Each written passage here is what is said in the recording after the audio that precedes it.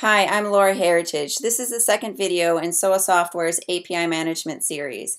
In this video, I'm going to show you how to configure your developer portal to allow your users to log into the developer portal with their Google credentials. You can also do this with Facebook, Twitter, but I'm going to show you today how to do it with Google+. The first thing that we have to do is we have to configure the Google connector. The second thing we'll do is configure the login, and finally the third thing we're going to do is test. If you would like to try this out for yourself, you can request a free trial at SOA.com.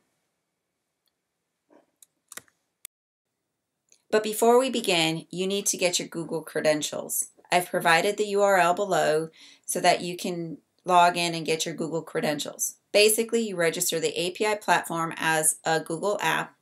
Use the values provided by Google to set up the connector. You're going to need a Google App ID and the Google App Shared Secret. As you can see, I have no security domains configured. Let's add the Google security domain.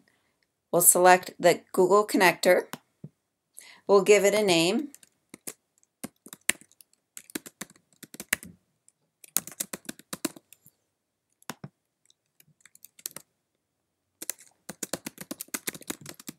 Give it a description.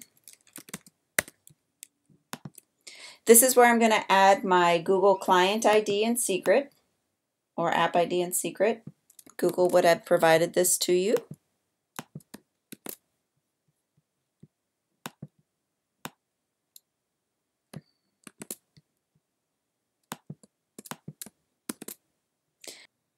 Finally, one last step. You only need to do this step if you are an existing user of the SOA Software API Management Platform who use the Google OpenID relying party for login and have existing users you need to map to the new Google OpenID Connect. For this example, we will not need to configure this step, and we've finished configuring our Google connector. Now that we configured the Google security domain, we can now configure our login to allow our users to use their Google credentials. To do that, we click on Config. We click on Logins. You can see right here the Acme Google login that the security domain we configured. We want to enable it. We upload an image.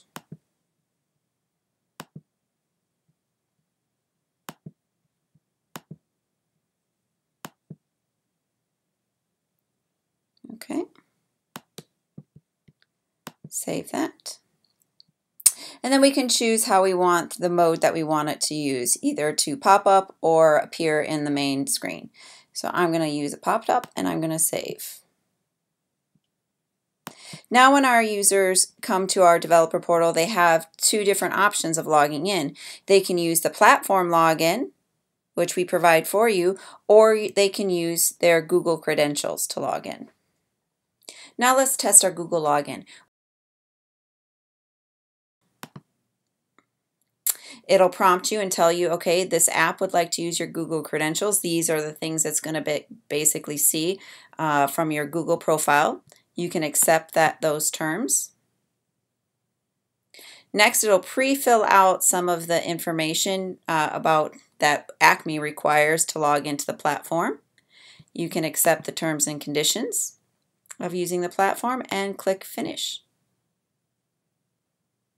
And now I've just used my Google credentials to create an account and log into the Acme developer portal. Thank you for watching this second video in SOA Software's API management series for how to configure your developer portal to log in or to allow your users to log into your developer portal with their Google credentials. As a reminder, you can do this with Facebook, Twitter, and others as well. If you'd like a free trial of SOA Software to try this out yourself, you can do that at SOA.com. Stay tuned for other videos in this series.